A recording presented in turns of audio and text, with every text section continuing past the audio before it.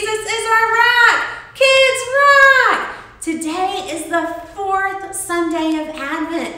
And as my children like to say, we are only 5 short sleeps away from Christmas for celebrating the greatest gift given to us, Jesus. So if you will, let's pray together. Fix your hands and bow your heads, please.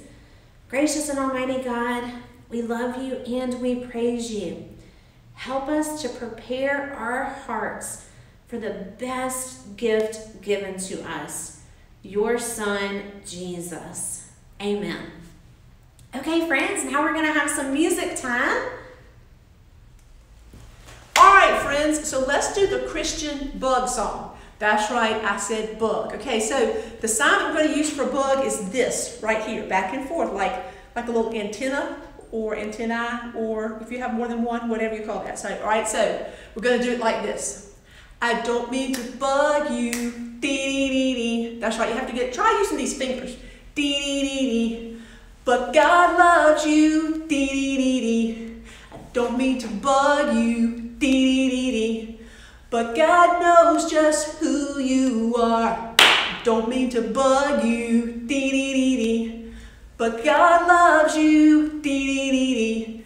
He's got a big, big love for little you. I don't mean to bug you. Oh, we've got to do this part. Bug you, but God loves you.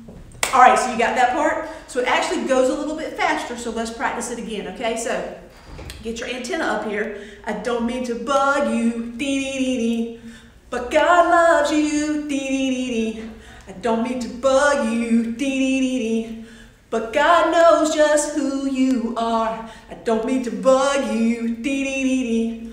But God loves you, dee-dee-dee-dee. He's got a big, big love for little you. I don't mean to bug you, but God loves you. All right, so now there's another part, right? So it says, this is kind of the funnier part, if you get the funny part of it, but it goes like this. I don't mean to bug you, dee-dee-dee-dee. But God loves you, dee-dee-dee-dee. I don't mean to bug you, dee-dee-dee-dee.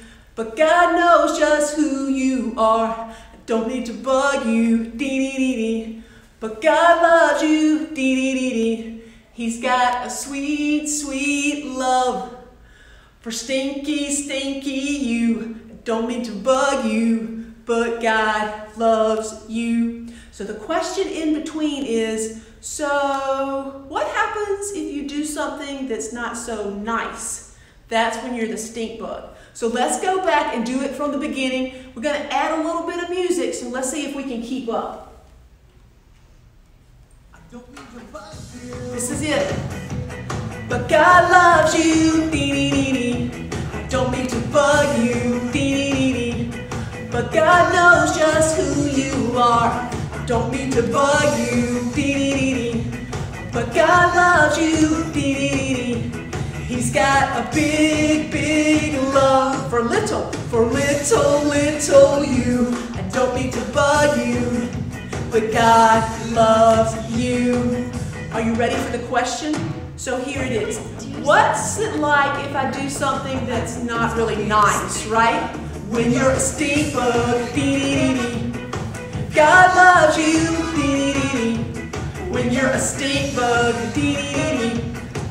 God knows who you really are. When you're a stink bug, dee-dee-dee-dee. God loves you, dee-dee-dee-dee. He's got a sweet, sweet love, yep, for stinky, stinky you. When you're a stink bug, God loves you. Woo! Nicely done! You did a great job. That was really well done. So remember, when you're a stink bug, God still loves you. Okay, as I said earlier, today is the 4th Sunday of Advent. This is our last Sunday in Advent. And we have our Advent wreath here. And let's talk about each candle and what they mean. So on the first Sunday of Advent, we lit our candle for the word hope, because Jesus brings hope to all the world. And on the second Sunday of Advent, we talked about the word peace. Peace. And Jesus is sometimes known as the Prince of Peace, and he brings peace to our hearts when we believe in him. In our third Sunday in Advent, we talked about the word joy. And we know in the Christmas story that I bring you good news of great joy. That's what the angel Gabriel said to the shepherds. And on our last Sunday of Advent, that is today, the fourth Sunday, we're going to talk about the word love. So God sent his son Jesus so that we could love everybody and so that he loves us too. So our four words are hope, peace, joy, and love. So I want to encourage you at this time or another time that you set aside with your family to light your fourth candle today to prepare your hearts for the birth of Jesus. And let's learn about the word love.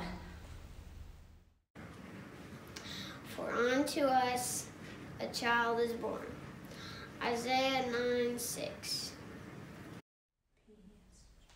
Woo! Hey, buddy, how are you doing? It's good to see you. You too. Woo! I am so excited. Well, I just got called in by God. We've got a job to do to share some news. Drop whatever you're doing. We've got to go. But what about my Advent wreath? This is important. Excuses. Yes, I know you have done a great job with I've that. memorized all of these. Yeah, okay, so but this is the thing. I mean, aren't these gifts? Yeah, those are gifts, but the news is that the baby, the Savior, the one that everyone has awaited, is born tonight, and we got to get out there and spread the word. So we need to set this aside so we can go and do that. So we don't need to worry about the gifts. Who are we going to share the word to? Well, you've been taking care of these candles to help us prepare our hearts for the birth. The birth of the baby. That's right. Yeah, this is the one. So what are those gifts that we're supposed to be receiving? So hope, Yeah, hope. peace, Yes. joy, Yeah, no, that's joy. and love. Yes, that's right. Yes. Yeah, those are the gifts, right? So I'm so excited that you kept this all together and kept it. But yeah, now it's time to move on to tell the good news. So who do we tell first?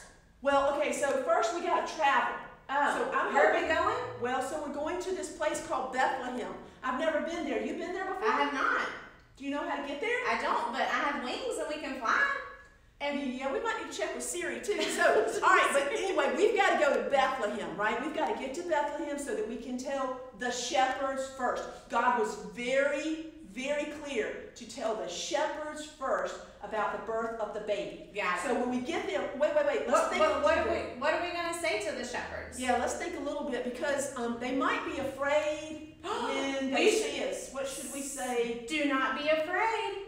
Do not be afraid. So we'll tell them, do not be afraid, for unto you in the city of David is born Christ the Lord in Bethlehem. So they got to drop everything too. They need to leave their sheep. They need to go on into the town of Bethlehem, and there they will find the baby. Yes, that would be great. That sounds like a great plan. I'm ready to go. So I think you're supposed to ask me, how will they know they found the right baby, right? How will they know that they found the right baby though? Yeah, so it's great how we think alike. So God said that this baby will be wrapped in cloth and laying in a manger. A manger? Yeah, like a food trough. A food trough? Yeah, and God said there will be animals around there. Animals? This Yeah. doesn't sound like a place for a king to be born. You know, I didn't really think about that when he said that, but he said that the child would be laying in the manger because there was no room for them in the inn. What? No room? Why couldn't they take them? Well, I mean, this is baby Jesus. How is there no room for him?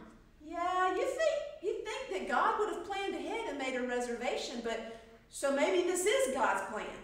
Because God said to tell the shepherds first, and if the baby was born near animals with his mom and dad, then maybe it's God's plan that instead of being a king who was born like in a castle with gold and silver and soldiers and all these fine things, that he wanted this baby to be born in a humble place with animals and just regular people. So Well, time is running out. We gotta go. Yes, we've got to hit the road. So, or actually, we're flying. We're flying. We better look both left Look and both right ways. and make sure we can find the city of David, Got it. Bethlehem. And I'll take my wreath with me. Yeah, be careful with that. I will. But yeah, that's great. I'm glad that you brought that. I'm so glad that you took care of it too. All right, here we go. Here we go. All right, friends. Everybody on your feet. We're gonna have some music time.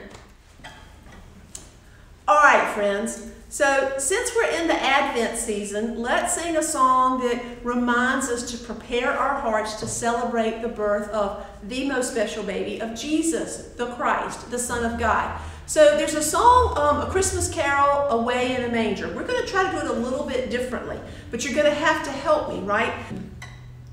So it's going to be a little bit different than what you have sung before. So let's try it this way, right? Away in a manger, no crib for a bed.